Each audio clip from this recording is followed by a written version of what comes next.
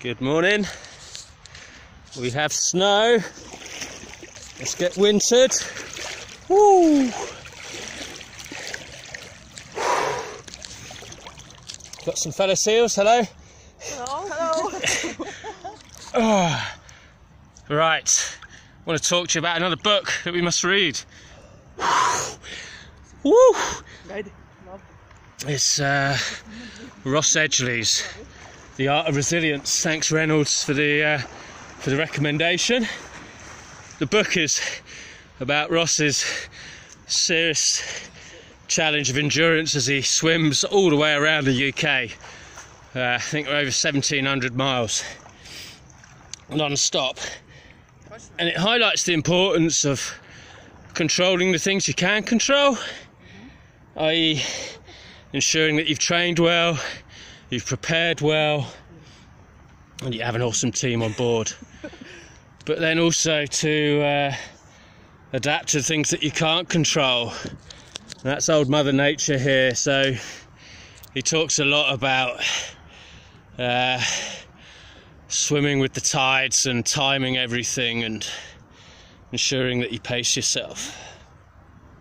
And Ross uses the term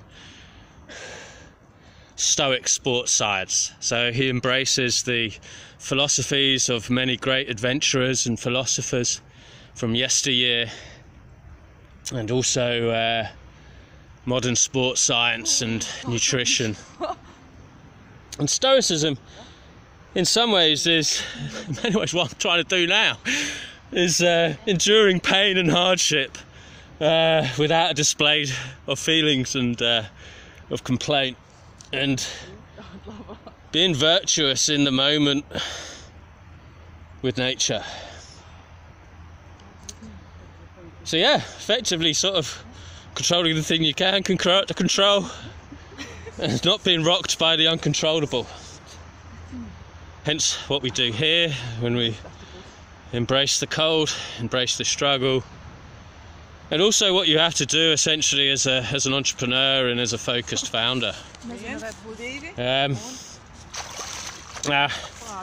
Next week I shall share some more memorable thoughts on this sort of journey of Stoicism, and I've sort of come up with quite a random acronym, surprise surprise, and this is a case of about being patient, being objective, being resilient, and negotiating well. So essentially this acronym is actually, my work in progress is porn, which sort of sounds a bit wrong, but it's what I'm focusing on at the moment, and I'm happy to unpack more on this journey with you and with others. So I would suggest, if you're interested, join the Focused Founder Facebook group. I'll post a link.